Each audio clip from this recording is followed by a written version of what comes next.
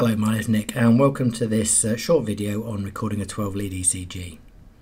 The first thing to point out here is that although it's called a 12-lead ECG, there are in fact only 10 physical leads to put on, so don't go looking for 2 more. There are 4 limb leads and 6 chest leads. So why do we call it a 12-lead? Well, through the powers of witchcraft and physics, we ignore one of our physical leads, which is just an earth lead, and create 3 extra virtual leads by combining information from 3 other leads. Confirm that you have the correct patient, explain to the patient what you want to do and what you need them to do, and gain their consent. You may also need a chaperone. As always, don't forget to wash your hands at the point of patient care. Ask your patient to undress from the waist upwards, including bra if necessary. Socks and tights should be rolled down or removed so that you can get at the lower legs. The patient should be positioned where possible flat or in a semi-recumbent position and comfortable. They should remain covered whilst you enter the patient's demographics into the ECG. Unusually for a medical procedure, we should do an ECG from the patient's left side where possible so that we don't have to lean over the patient. Check that the machine is set up correctly. The paper speed should be 25 mm per second and the gain at 10 mm per millivolt and the filter at 150 Hz for a standard ECG. Next, you need to find your landmarks and place your electrodes.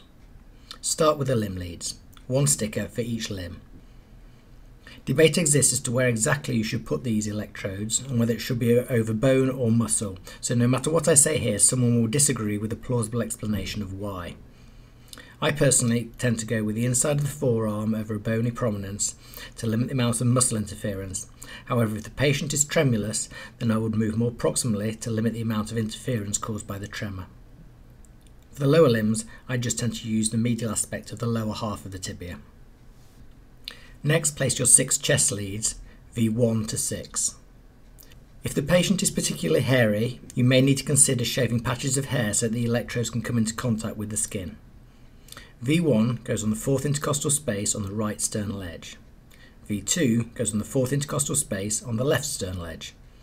V4, yes I know I've missed out V3 but bear with me, goes on the 5th intercostal space in the mid-clavicular line. V3 then goes directly between V2 and V4.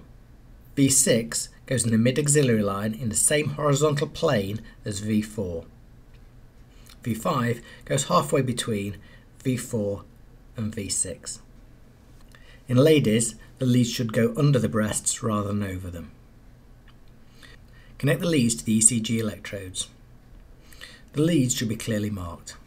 R for the right upper limb, L for the left upper limb, F for the right lower limb, N for the left lower limb.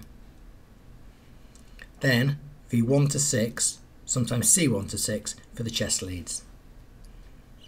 Ask the patient to relax and breathe normally and not to move around. Check that you have a clear recording on the screen for all your leads and then press the ECG record button. All machines will vary a little, so make sure you're familiar with the one you're using.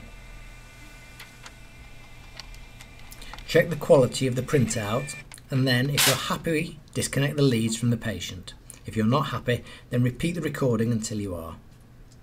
I always give the patient the option to remove their own stickers from their body to avoid waxing them. So there we have it, the basics of recording an ECG.